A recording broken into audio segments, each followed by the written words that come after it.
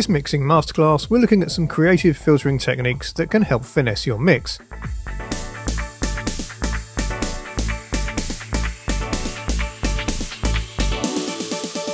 The classic filtering technique is the low pass filter with gradually rising cutoff. It's great for drop sections and allows us to build tension moving into the section afterwards. You can achieve this with a flexible EQ plugin, but as it's centre stage, it's also a good opportunity to use a specific resonant filter design.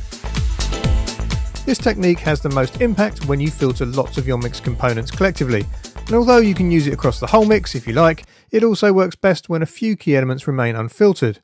To that end, to get started, set up a submix bus with the filter inserted and route the required elements ready for filtering. Fine-tuning the effect requires selecting the best filter slope if this is an option, and 18 dB per octave or 24 dB per octave are good choices, and also setting the resonance or emphasis to taste.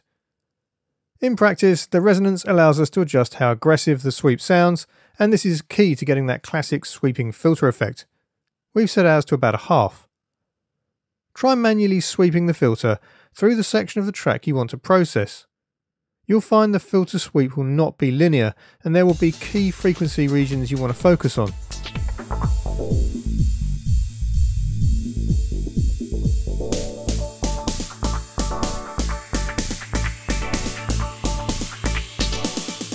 Use automation to fine-tune both the cutoff and resonance.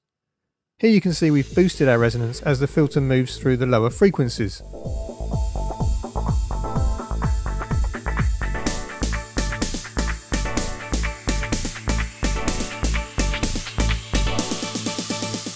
Our next technique uses high and low pass filters to create a narrow band. This can be used for a telephone vocal effect or simply for a band pass style outcome, which we can use on other single instruments or submixes. Whatever the target, the effect works well as a temporary and impactful spot effect. In context, we're using the effect to add a 4-bar bandpass section to the beats.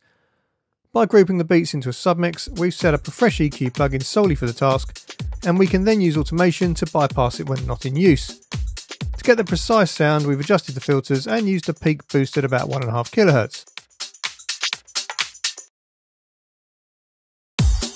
Finally, it may not be your first choice mixing tool, but the auto filter offers another filter-based flavour, and we have one particular effect that works very well in a mix context, either as an insert or send effect. Based on a classic mutator effect, this stereo panning filter works so that the filter cutoff rises on one side as it falls on the other side. There are various ways to achieve this, and if you truly want that classic smooth vibe, then grabbing Softtube's excellent mutator emulation would be the simplest. However, with an LFO controlled filter, as long as you can set a 180-degree stereo phase offset for the LFO, as we've done here, you should be good to go.